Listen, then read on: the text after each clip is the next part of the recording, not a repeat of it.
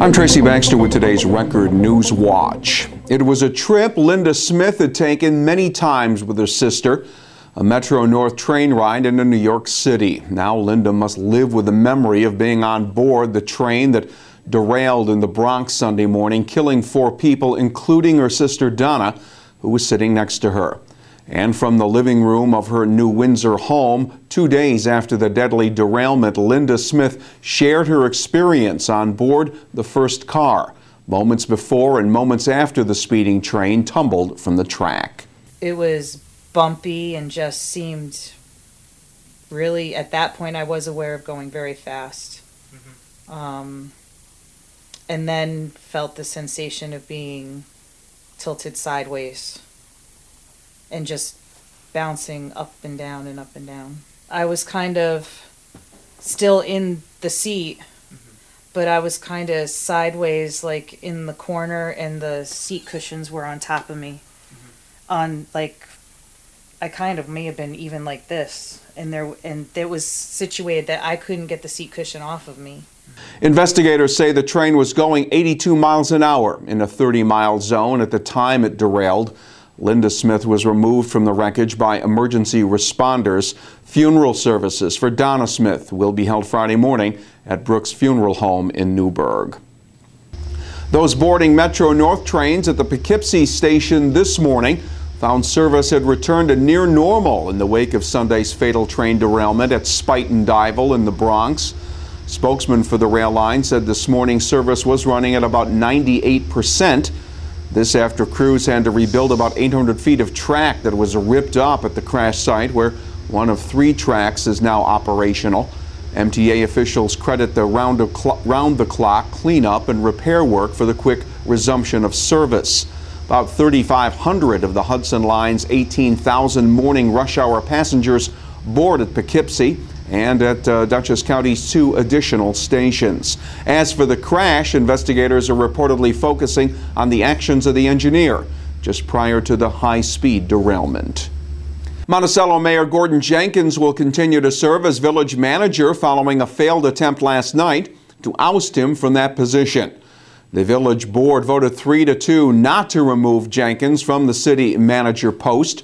During its meeting last night, Jenkins read a prepared statement at the meeting apologizing for obscenities and the, quote, manner in which I express my outrage and anger, end quote.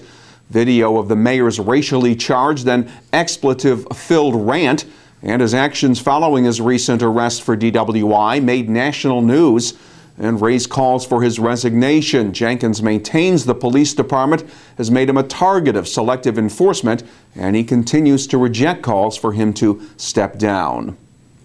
3.5 to 14 years. That was the prison sentence handed down today in Orange County Court to Kevin Conklin, the 24-year-old town of Wallkill man who had pleaded guilty to a second-degree manslaughter charge for the death of 46-year-old Middletown resident Alan Cardona outside a Middletown bar back in November of 2012. Cardona died from a heart attack triggered by the head trauma suffered after getting punched and kicked by Conklin outside G's Westgate bar.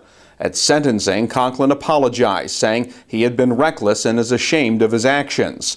Members of the Cardona family said later they felt justice was done and that Conklin's apology was something they'd been waiting to hear. There's no winners and no losers in this case. We all love to have my father back, as anyone here would, but we just have to move on with the rest of our lives. What about his apology? You feel like he was sense of relief. Sincere? We've all been waiting for it, and finally it came, and just I'm thankful for it. It's the first start to forgiveness. Assistant District Attorney Mary Ellen Albanese had wanted Judge Jeffrey Berry to impose the maximum sentence of 5 to 15 years, calling Conklin's actions that night vicious, unjustified, cowardly, and disgusting. State police say she would steal jewelry and other property from the homes where she was working as a house cleaner. Now 33-year-old Novia LaGrave and her boyfriend, 24-year-old Robert Brownell, both of them residents of the Ulster County community of Milton, have been arrested for criminal possession of stolen property. Police say the homes that were hit are in Rensselaer County. Brownell faces additional charges of tampering with evidence and resisting arrest. Police say the couple had some of the stolen property in their possession at the time of their arrests, but other stolen goods had already been pawned at local pawn shops. The company that runs a temporary asphalt plant for Stewart Airport in the town of New Windsor has been in the process of addressing a series of violations cited by the state DEC. The plant operator, Joint Lime, was ordered to remove asphalt sediment from a tributary of Beaver Dam Lake and Moodna Creek, and then deal with an assortment of other stormwater and record-keeping violations. The plant has been up and running since July and is likely to stay in operation for another year and a half. Asphalt produced there is used to repave Stewart Airport runways.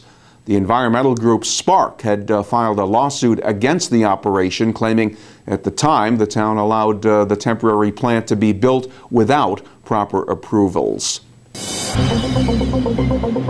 It'll get colder by the weekend, but in the meantime, some mild but rainy weather will be with us. Thursday will be cloudy with a chance of a passing shower, and the highs will be up around 60 degrees.